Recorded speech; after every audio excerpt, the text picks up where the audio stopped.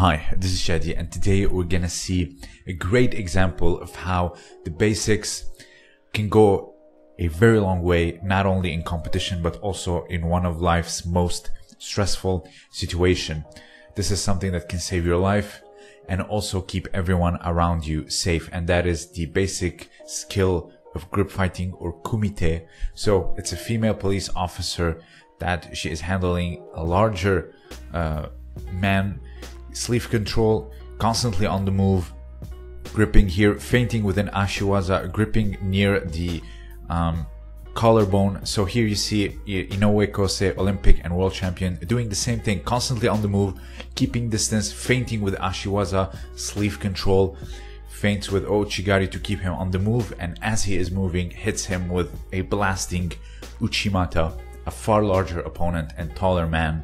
So here, feints with Ouchigari, and then from there, as he is still on the move, goes in for Uchimata and gets the ippon against a much larger man with grip fighting, with constant moving. So it's a great way to keep you safe and distant. So here, the double snap, and then from there down the back. This is something that can easily destabilize the greatest champions. Like here you see world champion Joshiro Maruyama. It puts you in this very vulnerable state. So imagine an untrained person being snapped down like this. Ask any wrestler how important the snap down is, not only on the headlock but also deep down the back, like in Judo.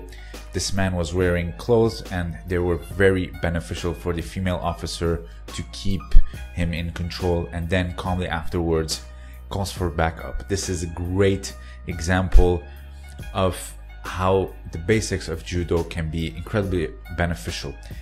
No throw was needed, no submission was needed, nobody got hurt, and she calmly handled the situation. I urge you to go to Tom DeBelas's Instagram and see the full video uninterrupted, and how calmly she asked for backup after this. When you're very well trained, the likelihood of someone getting hurt goes very down, and also you do your job properly, and also that's the goal, everyone to go home safe at the end of the day. So if you have anything else to add, let me know down below. This was Shadi, and thank you for listening.